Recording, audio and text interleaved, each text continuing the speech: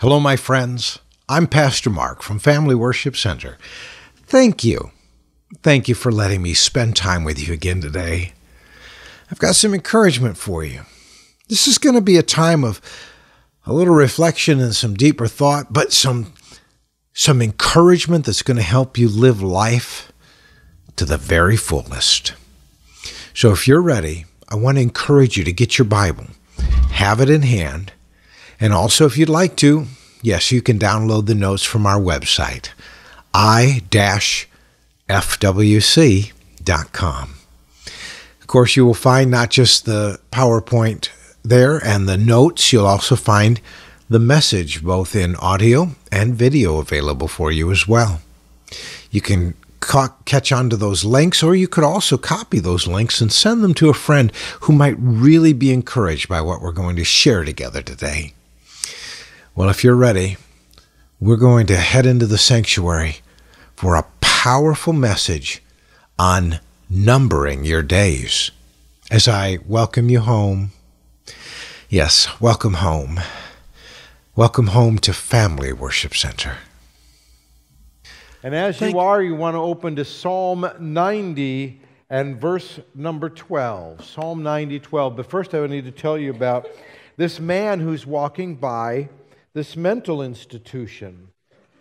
And he hears a sound on the other side of this fence, and he can't figure out what's going on the other side of the fence. But he keeps hearing somebody saying, 88, 88, 88. You see somebody bouncing up and down. 88, 88, 88. He keeps walking around trying to figure out what it is. So he sees there's a hole in the fence. So he goes to look in the hole in the fence. And as soon as he looks in the hole in the fence, somebody pokes him right in the eye. Whoa, what's that for? And all of a sudden he sees the guy jumping up and down again. 89, 89, 89. Numbering. Numbering, yes. I'm going to be sharing with you today, part number 1. I'm going to talk to you about telling the time. I'm so glad I get to be here and share this with you. Yesterday didn't quite work out the way I expected. I had a wonderful week. I shared some of that on Facebook. Wonderful week. You know, Jesus took time to get away from the crowds. At times he took his disciples away, like to Caesarea Philippi. I took time away. I got a free airline ticket, so I had a chance to get away and had a fantastic week. I finally got a chance to, in quietness, look at my life and say, what are my goals going to be for 2019. And so I was able to go over my goals for the year and look at goals for myself personally, goals for ministry, what I want to see happen at church. I had 4 different messages that came to me, and it was just like, oh, yes, and putting those things down and planning things out throughout the year, and started the revision on the Synoptic Gospels, doing a 2nd edition and writing new devotionals in there, and it was just a fantastic week. So many wonderful things, and I had it all planned out. I would be home by 4 o'clock yesterday, and that just no problem at all, right? Until I got on the flight in Tampa, and we didn't take off. And the pilot comes on and says, we're having communication problems. Something's wrong with the computer. So we're having a technician come. And then another announcement and another announcement and a delay and delay and delay. So I landed in Detroit 3 minutes after my flight to Green Bay. And it was the last flight to Green Bay. So my app is telling me, we have rebooked you. You will be home tomorrow, Sunday at 9 p.m. I said, no, I won't. That doesn't cut it. I will drive from Detroit to Sturgeon Bay if I need to. Well, worked out. I got booked on the last flight, the last seat to Appleton. And a firefighter that I met along the way graciously drove me from Appleton to Green Bay to pick up my truck. I got in my truck, and of course, I planned to be in bed by 9 o'clock. I arrived home at 11 to this snow. That is a 4-letter word. And I think this is not a problem because I bought my wife a Christmas present, a snowplow for the front of the truck. So I put the plow down with confidence. I just, man, I'm going to get this snow out of the way. Push that snow that the plow had already, pushed up at the end of the driveway. Push that over, put it into reverse, and spinning tires. The first push, and I'm already stuck. It's like, ah! I managed to get out. And I thought, I'm going to have Zach just do worship. I will set my alarm, and I'll come later. And 6 o'clock, I woke up. Time to go to church. I'm so glad I get to be here and spend this time with you. We need times in our lives where we take time apart, and I did that this week, to take that time to reflect, to pray, to focus, to renew vision. And today I'm hoping that what I share with you is going to help place you in a mindset where you're also able to receive, to look ahead, and to take the moments which God has given you and get the fullest out of them that you possibly can, because Jesus came to give you life, and that more abundantly. We're here telling time together. In Psalm 90, verse 12, it tells us, "So teach us to number our days, that we may apply our hearts to wisdom." I don't want you to look at a clock. I want you to look at your life. Where is your life right now in the schedule of time? Now, this is the only psalm that we have in the book of Psalms that is a psalm of Moses. This isn't David. This isn't Solomon. This isn't some of the other worship leaders who gave us these songs, because that's what psalms are. They're songs. This is a song that Moses wrote. Moses also was a singer.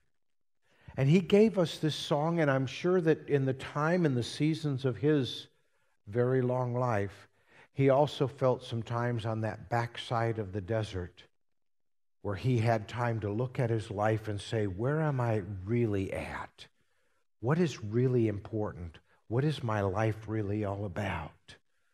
What is meaningful? What's valuable? You see, the purpose of being aware of our lifespan is so that we will make better decisions with how to use our lives. I want you to think about that, because we tend in our lives to number many other things, but we don't tend to number our days. We don't tend to think about where we are in the calendar of life. Some of you just got the calendar open. Some of you, you're in springtime. Some of you, you're enjoying the summer of your life. Some of you, well, you've hit fall. Some of you don't even realize it, but you're on the last page. Where are you in the calendar of your life? In your lifespan, if you will. The average lifespan in America is 79 years.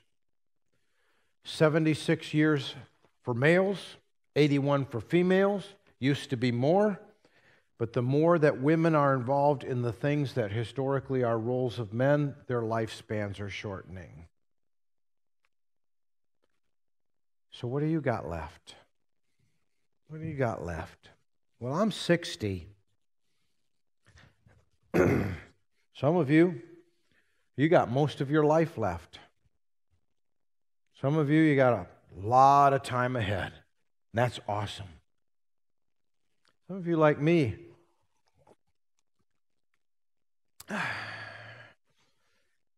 you've drunk a lot of the life to where there's not as much left now. I'm 60, so if I live to be 79, that means I have 24% left in my life. That's it. If I go by Statistics, I have 6,900 days left.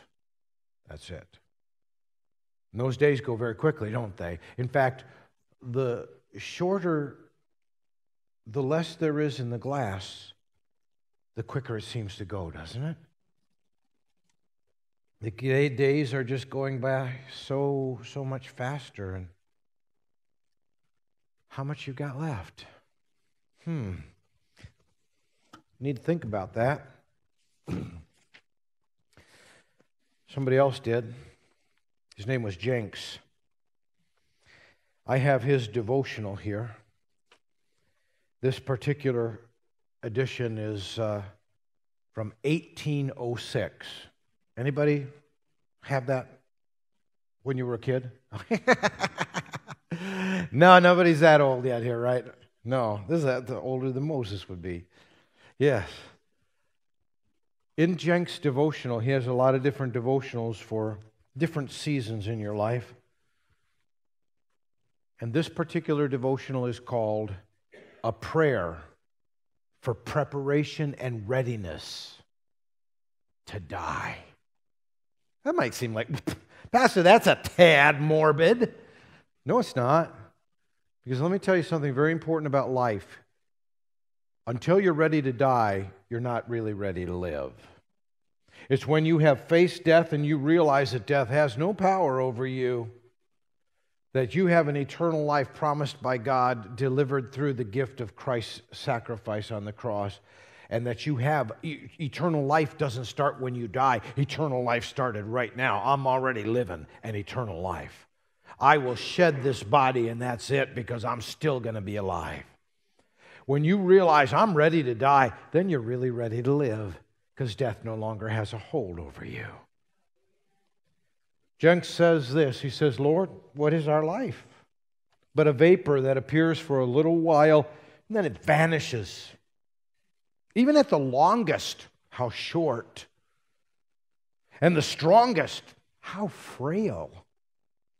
And when we think ourselves most secure, yet we know not what a day may bring forth to turn us out of it, nor how soon you may come before we are aware to call us to our last account. Quickly shall we be as water spilt to the ground that cannot be gathered up again. Quickly snatched away from hence. And our place here, we shall know it no more. Forever. Our days, one after another, are spent apace, and we know not how near to us is our last day, when our bodies shall be laid in the grave and our souls called to appear before the tribunal of God to receive our standing doom. For bliss or for woe eternal. Yet, oh good God, how I have lived in this world as if I should never leave it. How unmindful I have been of my latter end. How improvident of my time. How careless of my soul. How negligent in my preparation for my everlasting condition. So that thou mayest justly bring my last hour as a snare upon me, to surprise me, all my sins and my unpreparedness to appear before thee. But, oh dear Father, Father of mercies, remember not my sins against me, but remember thine own tender mercies and thy loving kindness, which have ever been of old. Oh, remember how short my time is, and spare me that I may recover my strength before I go hence and be no more seen. Make me so wise as to understand and consider my latter end, and to remember also myself the shortness of my time. And teach me so to number my days that I may apply my heart to true wisdom. Lord, what have I to do in this world but to make ready for the world to come? Oh, that I may be mindful of it, intent upon it, to finish my work before I finish my course. That's a good devotional. That's a good call, a wake-up call, because all of us need to consider how many days do we have left? How many days do you really have left? Because it could be snatched away just like that. Today could be the end. We need to face reality. My wife loves to say, stop taking life so serious. You're not going to get out of it alive anyways. Yeah, she's right about that. We're all going to die, aren't we? Unless the rapture happens, we're all going to die. But death doesn't have to have control over our minds, over our hearts. Jesus faced death head on, the real thing. But this life, these frail bodies, even in their incredible strength, a little tiny aneurysm, you're dead. Cut off in oxygen for a few minutes, you're dead. That heart stops beating, you're dead.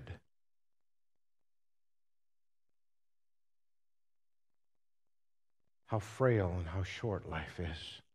It's like water spilt to the ground that you cannot pick up again. So we need to apply our hearts to wisdom so we make some good choices. You need to make some good choices. And that's why I want to tell you need to practice some priorities. Let me give you some priorities to practice. The first priority I want you to practice is this, and it's an important one. I want you to value every single moment that you have. I want you to treasure the moments that you've been given. I was thinking of this last night as I was stuck in Detroit. I was supposed to have left already at 3:40 or whatever. And there I am, and not even going to leave until almost 9 o'clock at night. And I'm thinking, all these hours, what am I going to do? Well, I spent $29 because I would have had to buy supper anyways, and checked into the Delta Sky Club and had supper there and was able to work there and to study there and took advantage of what was a bad time to be a good time. To value those moments and those hours as if I'm still going to be on retreat. I'm still going to enjoy these moments. I'm still going to take this. In fact, we need to realize that there is a special name for the moment that you are living in right now. It is called the present, isn't it? You're living in the present. And we need to see the present as a gift that we are to cherish every single moment. That means you have to be careful to not let the garbage distract you, because it will if it can. Oh, it will if it can. 2 Wednesdays ago, I was on my way to church. I was thinking, this is just going to be great. I love going to church. I just love church. I love being with you and worshiping the Lord. And it's just really great. I'm on my way, and I'm thinking, I need to do one thing on the way to church. I am going to stop and visit some people that somebody from church told me about, and I'm going to invite them to church, but they have a really long driveway that they can't find anybody to plow it out. So I'm going to plow their driveway out for them. I think that's a great way to, do something kind. Jesus fed them first and then invited them into relationship with him, right? So I'm going to plow the driveway. I take my big plow. I plow out the driveway, and I'm thinking, this is really great. Praise God, he's able to chat. And now we're on our way to church. I'm on my way to church, and I'm driving out of their very steep driveway that now has no snow on it, but is covered with ice. And my nice four-wheel drive dually diesel, instead of going forward, starts going backwards. Smashing the rear fender. I got the estimate, $2,400. And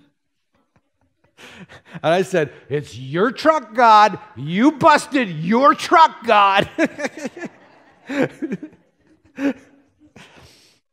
I wasn't going to let that moment destroy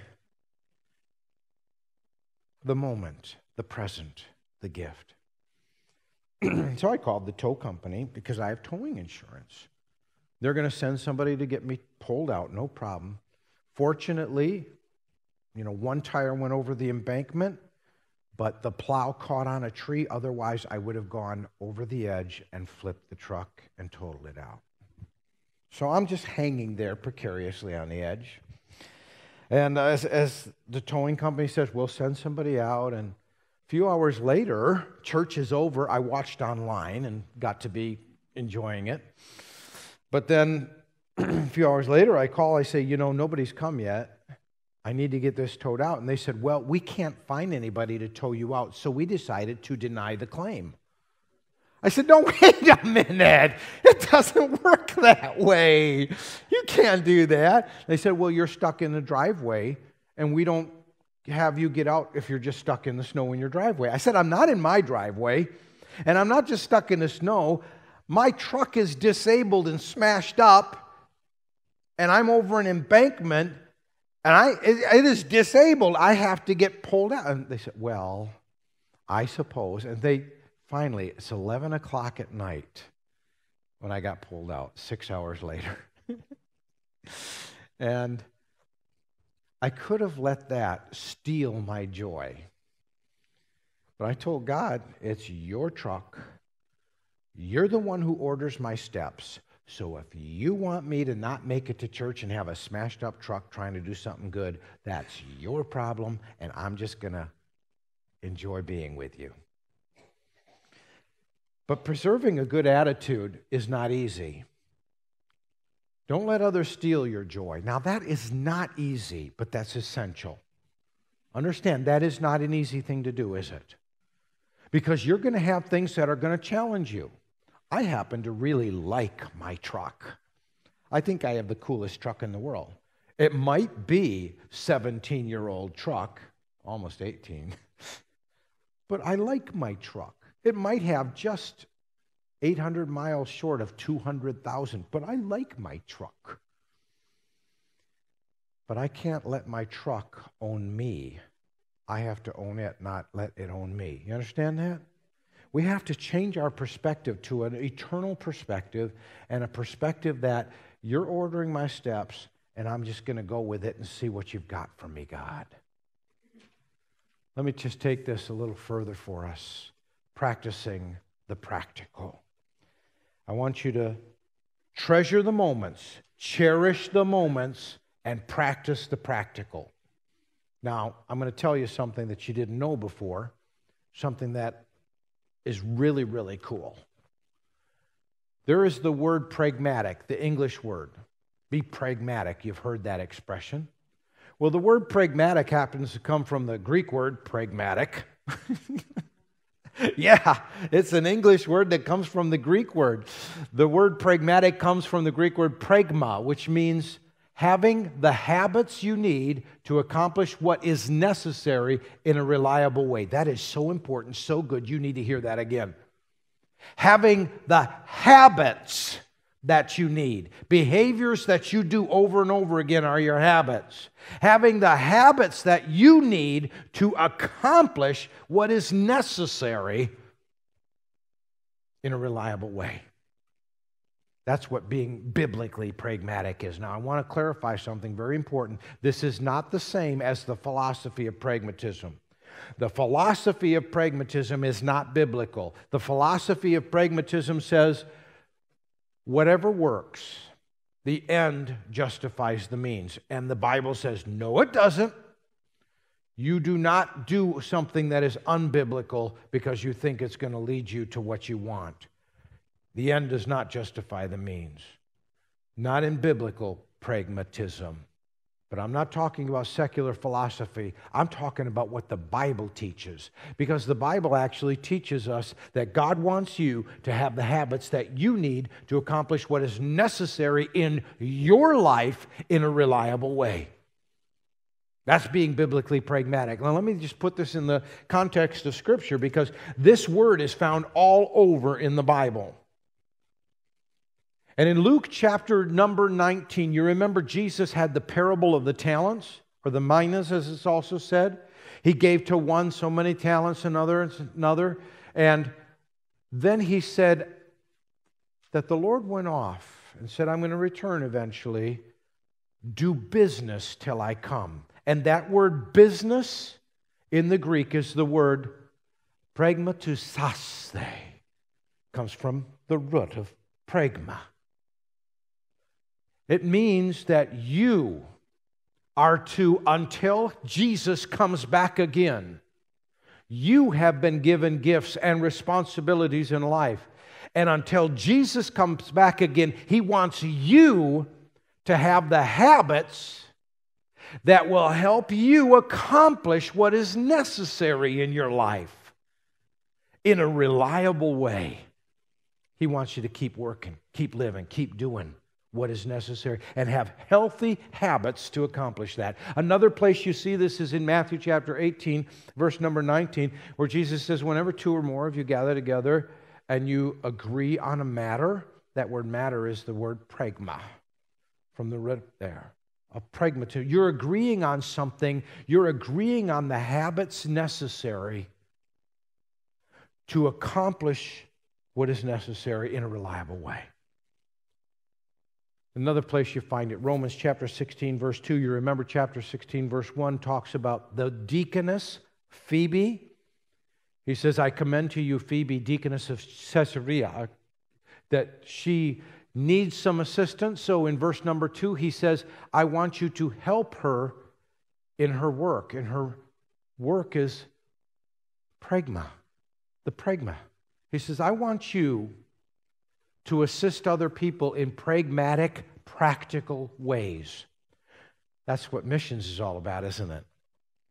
The habit of giving to missions. But see, I want you to take from this a very important meaning. God wants you personally to have the habits that you need to accomplish what is necessary in your life in a reliable way. But God also wants you to have the habits that you need to help others accomplish what is necessary in their lives in a reliable way.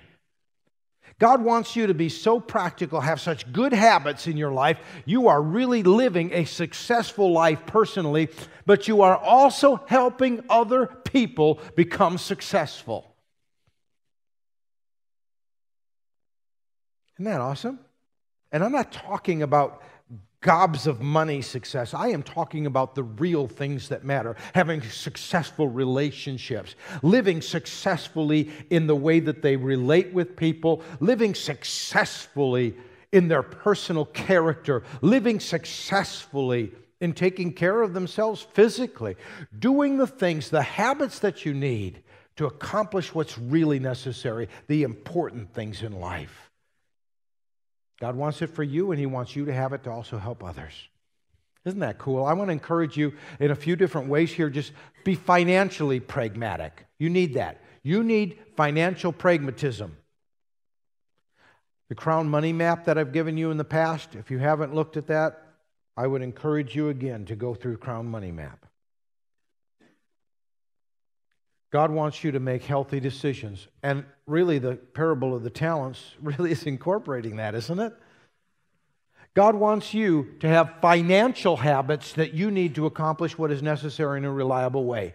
God wants you to have intelligent, wise use of your finances, having financial habits where you are not destroying yourself, but building things. You need to learn to delay gratification to build for the future.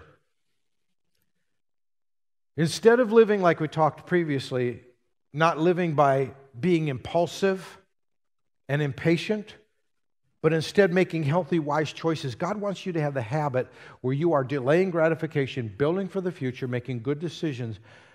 Don't create financial duress. And I see some people do it to themselves. Now, when we went to buy our house, the one here in town, I think we paid about $42,000 for it. Now, the bank said at that point we could have borrowed up to like $150,000. And we could have, and many people do. They buy as much as they can borrow. We said, no. We're not going to buy as much house as we can. We're going to buy within what we think is financially wise. And instead of spending 3 or 4 times what we did, what the bank said they would loan us, we made sure we bought conservatively. You know what? If we wanted to take the kids out to Mac and Don's Golden Rainbow Lounge, also known as the Golden Arches Supper Club,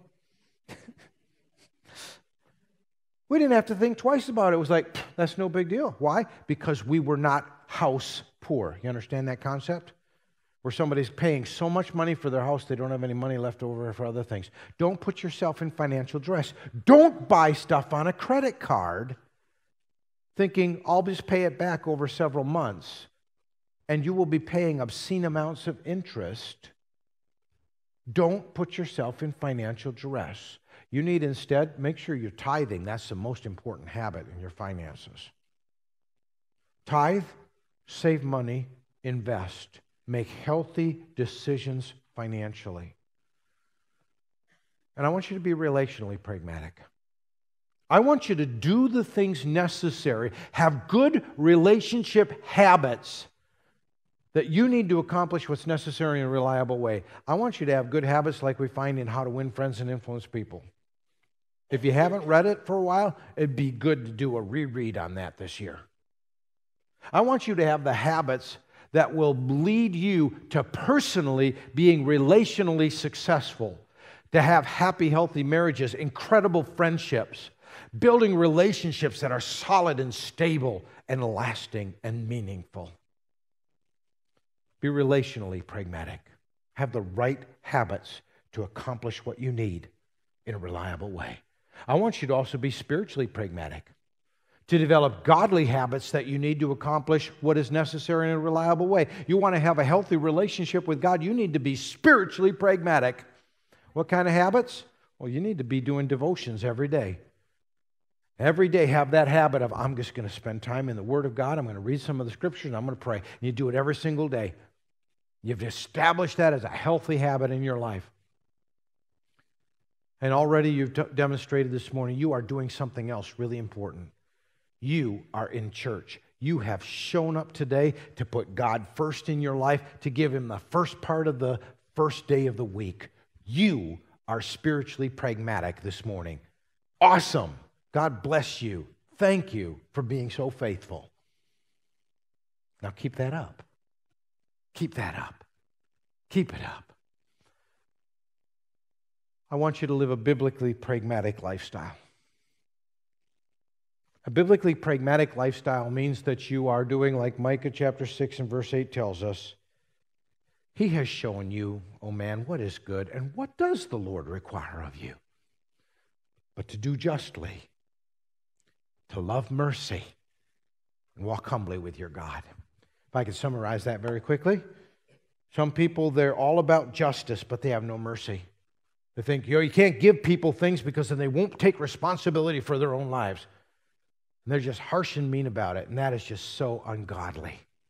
But then there are equally ungodly people that want to just give people everything, but not make those people responsible, and then those people have no meaning or value and don't want to work. Why would they work? They have it for free. That's mercy without justice. They need to be together. You need to do justly and love mercy. You need to help people in ways that will help them help themselves. You need to help them with incredible love and compassion and concern for their lives. And how do you do that? The third thing that's so important, to walk humbly with your God and not have an arrogance on, look what I have done with my life. No, look what God has so graciously given you the ability to do, because it's God who gives the ability to accumulate wealth. That's from the Pentateuch. It's in the Scriptures. God is the one who gives you the ability. Don't you think it's all from you. You need to be humble and walk humbly with your God. Well, I want you to take a stand. I want you to cherish every single moment you have and not let anybody steal your joy. And I want you to live a biblically pragmatic life. I want you to have the habits that you need to accomplish what's necessary in a reliable way. Why? Because some people don't finish their work. before their course is done. How much time do you have left? I've got 24%. Every sip needs to be treasured. And I need to realize, and you need to realize, your life could be poured out, and you can't gather that back again. Don't waste those days. Treasure those days. And make sure you are ready when you run out of days. The scripture says it is appointed unto man once to die, and after that comes judgment. Stand with me as I prepare to close the service, and I want you to prepare your heart in this moment. Close your eyes if you would, please. Close your eyes. I don't want anyone looking around, because this is a moment for you to reflect on your life and where you are at. Because like water spilt to the ground, your life could be over. And you need to answer a very important question. If your life was spilt to the ground today, do you know for certain that you would go to heaven? Are you absolutely sure if you were to die today that you would go to heaven? If you're not sure of that, then this is the moment where you need to make sure of it by having Jesus be Savior and Lord in your life. If you are not sure that you would go to heaven if you died today, I'm not going to embarrass you. I'm going to keep you right where you are and pray with you. But if you're not sure that you would go to heaven if you died today, slip your hand up. Put your hand up, and I'm going to pray with you this morning. Anyone? And those of you that are watching at home as well. If you are not sure that you would go to heaven if you died today, then I want to pray with you. I'm going to ask you right now to pray this right out loud with me and say, Dear Jesus,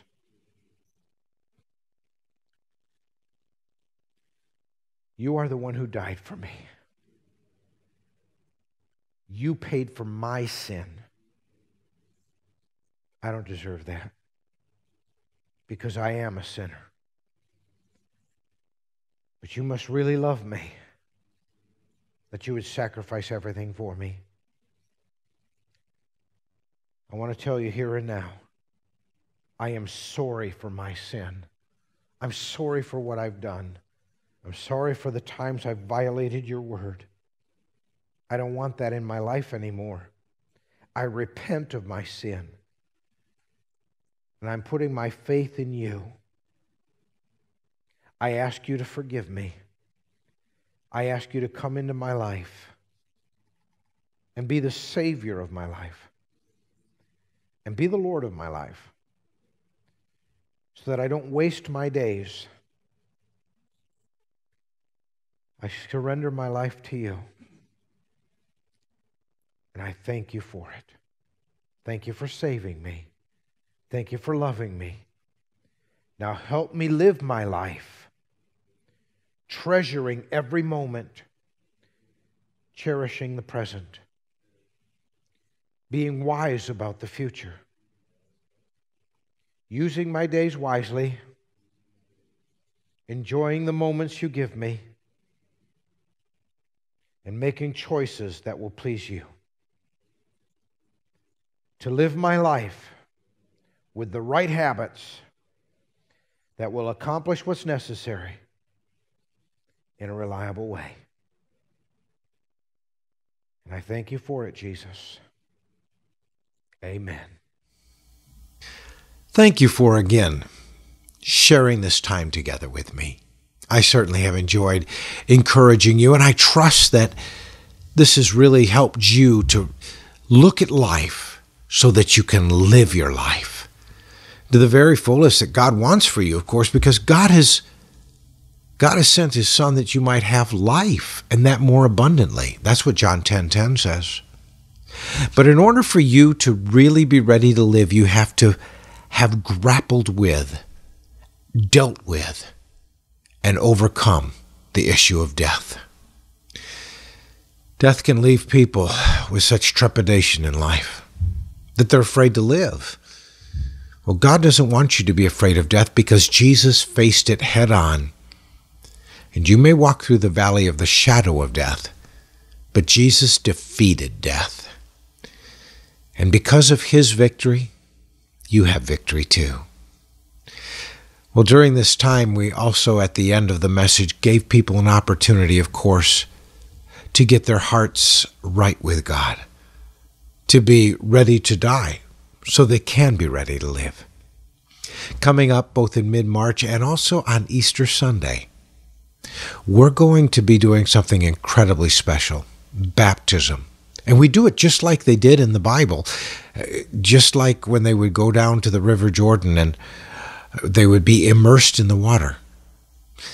We probably don't want to cut a hole in the ice for that. So we have a mikveh. That's just like the Jewish bath that they had where they would go down into for ceremonial cleansing. It's really just like a giant tub that has warm water in instead of icy chilled frozen lake water.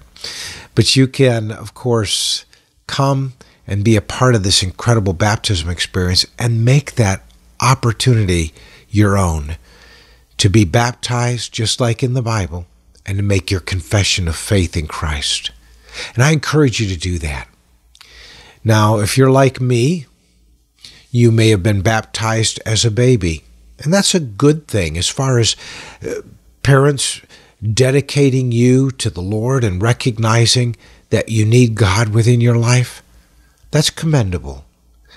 But the Bible calls us to what is called a believer's baptism, a baptism that is a decision that you make for yourself to demonstrate your own choice, your own decision to follow Jesus in your life. So I encourage you, if you want to be baptized just like in the Bible, come and we'll talk and we'll give you that opportunity. I'm so glad we've had this chance to be together. And I'd love to have you here with us in person. Please, please come and join in with the family. Sundays 8 a.m. and 10 a.m. If you're not able to make it in person, I encourage you to watch online. The services are available live. And we'd love to know that you're also out there and you're part of our watching, our viewing, our extended family, if you will. Because we want you to be included. You're important. You're a treasure. Well, let us know you are experiencing the blessings of sharing this time with us. And I'd love to hear from you. Until we are together in person, this is your friend, Pastor Mark, reminding you God loves you so much. And so do I.